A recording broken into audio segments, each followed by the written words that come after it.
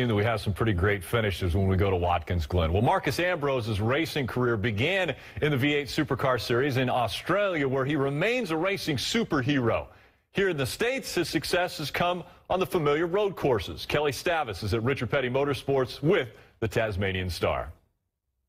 Marcus, your 2 Sprint Cup wins have both come at Watkins Glen. You've also had 3 nationwide wins there. When you head back to that track, is there a sense of confidence and relief because of your success, or is there added pressure because expectations are so high?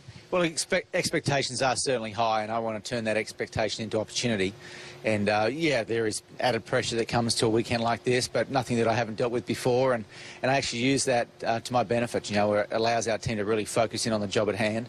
We go to the track every week trying to win the races. We know that this week, you know, we have a better opportunity to do that. And the win is what it's all about in the Cup Series these days. If you can win a race, you lock yourself into the chase. And so there's a lot of benefits, a lot of upside to performing well here this weekend. You'll also be racing in the nationwide race at Watkins Glen. I mentioned those 3 wins. The last time you've raced nationwide there was in 2010. Why do it again this weekend? What do you hope to accomplish?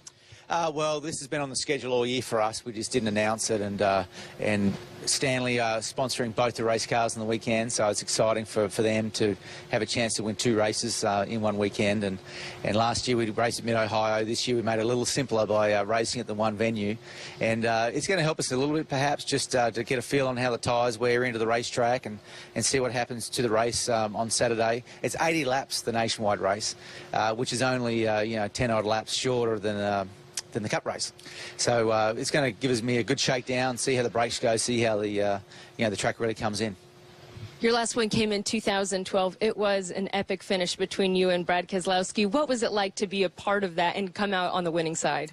Well, it was just random that I won the race. I mean, Brad was throwing it all down as I was, and there was no guarantee we were both going to make it to the finish line even. And, to win on a day like that, it's just a dream come true, and certainly will go down in my racing history is one of the greatest moments that I've had.